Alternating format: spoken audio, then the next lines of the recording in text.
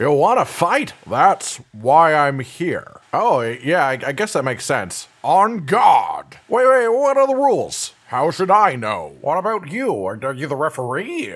No, I just like watching. Ladies, gentlemen, and tarnished of all ages, it's here! Yesterday it was prophesied by Bandai Namco that on December the 7th, this Colosseum update would arrive, and that was not a joke. Not that anyone expected it to be, but goddamn do they work quickly, huh?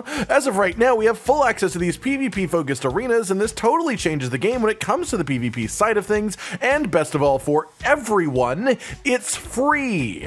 Of course, we'll dive into the Colosseum itself and see what modes it has available to show off to you all, but first up, let's talk about a somewhat hidden detail. They added a couple of new hairstyles to the game. Now, this isn't massive, but hey, new is new, and hair is important, okay? So check out these babies. Not that they really fit my character that well in the slightest. As we all guessed long ago, the 3 Colosseums available for glorious combat to the death within Elden Ring are the ones in Caelid, Limgrave, and Lane Dell, which we could all see on the map prior to this. And what's particularly interesting about this is that they don't have Sights of Grace added next to them. But why would that be? Well, to put it simply, it's because they aren't necessary. Well, at least not in the long term. You do need to visit each of these Colosseums once, open the door in the front, and talk to the altar inside. Then when you do, it'll tell you all about how that specific Colosseum functions, after which you can simply go to the round table hold and talk to the statue by the fireplace to enter whichever mode you'd like. For ease of awareness, the 3 Colosseums are separated in quite notable ways. The Colosseum in Lane Dell is for duels and duels only. In this arena, the only thing you can do is duels, spirit summons are not allowed at all, you get 180 seconds to kill each other, healing flasks are not allowed, but it does allow you to have some mana flasks. The Limgrave arena is for united combat and combat ordeals, which is a different type of battle entirely.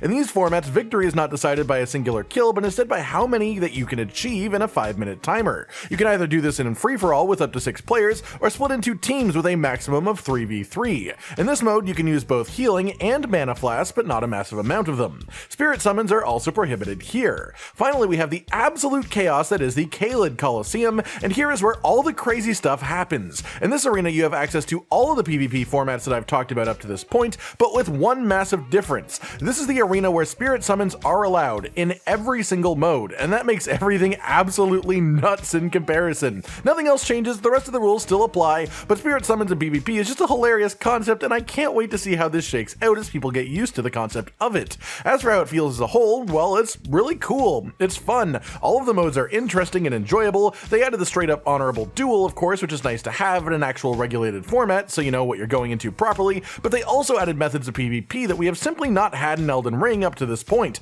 and the concept of summoning spirits into it all is just crazy in the best of ways, especially because it can only happen if you sign up for it specifically for that mode, and so you know it's going to happen and you're on an even playing field. As well, with this update, we also got some new balancing, patch 1.08, which we will of course be checking out and breaking down all the important bits of in another video coming in the channel as soon as possible. And that's everything of immediate note, everyone, but goddamn, it's here and it's really fun. The Colosseums are in the game, and what a cool set of modes we've been given. Everything from honorable solo combat to absolute crazy mental wackiness, and it's great.